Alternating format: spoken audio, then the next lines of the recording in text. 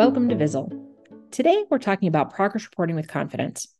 Progress reporting is an essential part of the educational process, and today we're going to help you build confidence at capturing student information to make sure that you're moving them forward on their student learning journey. We're going to break this down into 3 parts. Number 1, how to search, save, and assign things, creating a tracking tag, whether it's for a particular topic, series of standards, or a goal and objective that you're looking to support. Number 2, how and where do students or teachers log in to make sure that the data points are being collected towards that particular set? And number 3, running those quick reports, whether it's for a progress report or interim progress report or an IEP or ARD meeting, etc. We want to make sure that you have all of the data that you need. Let's get started. I want to point out that I'm on the Lessons tab at the top of the screen. I always like to start with the unit view because it gives me an overview of the curriculum for each grade level and subject area. This way I can search, save, and assign things easily. I've already created student groups for my level 1, 2, and 3 levels of support, making sure that I'm saving things for that student's instructional level, independent level when they're playing. So for 3rd grade math, we've been working on geometry. I'm going to scroll down and click on the details button that gives me an overview of the unit. When assigning any of the topics, it will open up and ask you for your level of instruction. So I'm going to start by planning for my level 1 students. Notice a series of activities are going to populate, from our pre-assessment to check for prior knowledge, vocabulary, instructional text, and some generalization activities, always ending with that post-assessment to check for student learning. Click on the Assign button at the top of the screen. Choose to check or uncheck any activities that you'd like to include. I've already organized my students into learning groups. So this is my level 1 math group. You'll see that those students are already selected. Choose your start and end date. Choose whether you want the students to play 1 or more times, and simply click the Assign button.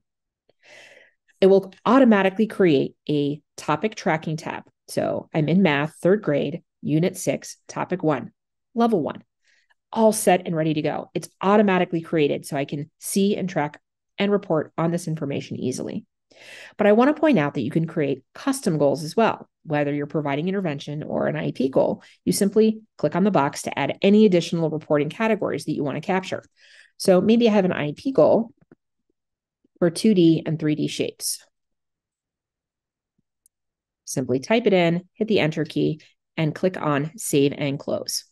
This is going to create those tracking tags for me. So if I click on the dropdown and go down to one of my students that are marked in that level 1 group, what I should see are those folders created for easy tracking and reporting. So here is my topic folder, and here is my IEP goal. Well, why would I have 2 groups? Well, sometimes with an IEP goal, you might want to open it up and modify how it's being reported. So this is the alert in terms of notifying me when the student has hit mastery. So if a particular goal says that the student is going to do it 5 times with 75%, simply type it in and click OK. All this is an alert. It lets you know when these activities have been done in this particular set of criteria. So just, again, you can edit any card. It also allows you to add additional activities to this particular set. So if the student needs to do something more than once or outside of this particular topic, you can always go back and add it to this particular tracking card. What does that look like? Well, I can always click on Lessons at the top of the screen, and then maybe I'm going to head down to Vizzle Classic. Here I'm going to type in the word shapes, making sure that I'm searching in math, and it's going to give me an additional set of resources that I can choose from. Remembering that I'm working with my level 1 students, I'm going to scroll down and find the activities that apply. So here we're working on 3D shapes, 2D shapes, identifying those geometric figures, making sure that I'm grabbing the right level of assistance, and clicking the Assign button in the lower right-hand corner. This is that opportunity to generalize, thinking about the principles of universal design for learning. I'm working on action, expression, engagement. I'm doing things in more than one way. Whether it's an individual student or you're clicking on that leveled group, go ahead and click the Assign button in the lower right-hand corner after you've selected your start and end dates. This is letting me know that those activities have been assigned and gives me the opportunity to add that additional tag.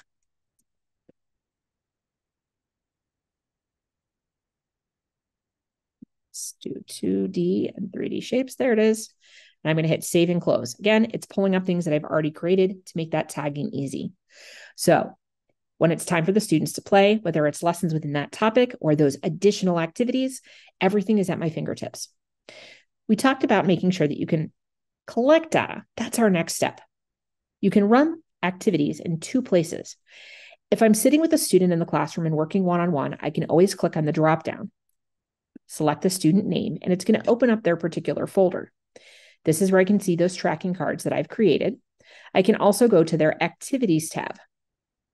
This allows me to filter for the things that I've assigned. So if I scroll down and click on math, I can find things that are assigned to specific folders by clicking on additional filters. So maybe we're looking for those 2D shapes. I'm going to go ahead and hit the enter button and do a quick search. And then it's going to narrow that field down for me to start working with that student.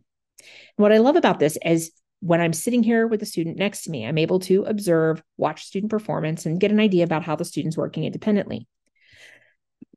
As we go through, I can open up any lesson or activity. This is the post-assessment, so I'm checking through and making sure I'm grabbing that right lesson that I'd like to run, clicking play at the top of the screen, and I'm running a lesson for Tommy from his folder, and it's tracking it to that card. Simply turn the pages and walk through and answer the questions. The student is going to participate in a way where it is most independent for him. Tommy's profile settings have him working at a level 1, but only 3 choices. Lots of accommodations can be made to make sure the students are working independently. What are some of the attributes of a 3-dimensional solid? The student can read independently.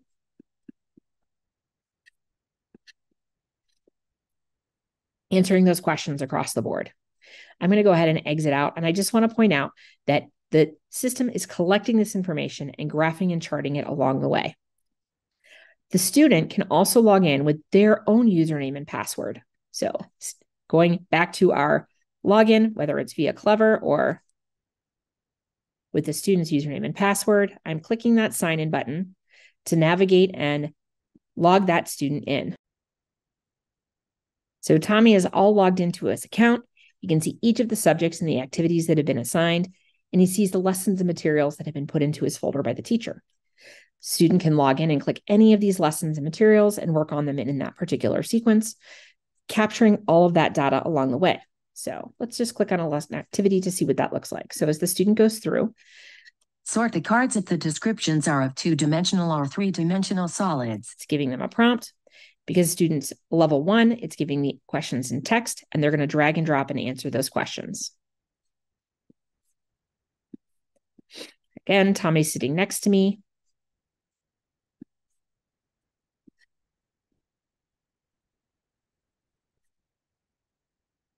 Giving them a little reinforcement along the way, all the things that can be customized under student settings. Clicking the activity button, it's going to take him back. He can see that he's played this particular lesson and he can continue working through the activities in his folder. If I click back on my teacher view, close out, click on his tracking card, it's going to refresh and automatically give me any data that's been completed. It's instantaneous. And this is what I want. I want the data to be right at my fingertips for me to work on that progress monitoring and reporting.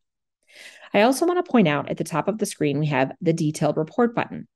So our next phase is really understanding what student reporting looks like, knowing that you can really pull so much information out to understand that student's learning journey. And there's lots of different ways we might need a report, whether it's sharing progress with the parent, whether you're looking at a particular intervention or instructional process that you're working through, if it's progress on a goal and objective. All of that can be sorted and filtered at your fingertips. You can choose any date range. So whether it's a week, a month, a year, you can really pull out any information that you'd like. You can choose your start and end time. You can choose a subject. So maybe I need this for the quarterly progress report. Click the submit button at the top of the screen. This allows me to pull a CSV or a PDF. I can click on it and it's going to open up that activity for me to be able to view just by double clicking and opening up that report. Again, everything at my fingertips as I need it. You can add notes and information. It gives me my percent correct. Lots of great information and details. You can also export it as a CSV file, and that way you can add external data, things outside of that interactive play within Vizzle. As you're going through, note that you can also filter by the login. So if you have multiple teachers or staff, you can filter by the goal and objective or additional tag, whether it's by topic or goal and objective. The important piece is that we're pulling information and monitoring it across the board. Below, We also get questions about, how do I know what the student got wrong? How do I provide support? How do I provide intervention? How do I know what to do next? And I want to point out that at the top of the screen, you can always click on the blue link, and you're going to have a little pop-up that's going to show you what the student was working on. So this student was working on algebra. If I click on this particular card where the X is, you can actually see any errors that they've made. So you can come back and reflect and provide support or intervention. You can look for trends. So you can drill down from subject to a specific thread in terms of a topic, all the way down to the error analysis per card. It's all there to help you understand that student's learning journey. We're excited for you to come in and play. Use those filters to narrow down the information and get the story that you need to share progress across the board. You should feel more confident in the process. Search, save, and assign, create those tags, and make sure that you have what you need as that student progresses in their learning. We're excited to have you on board and wish you happy visiting.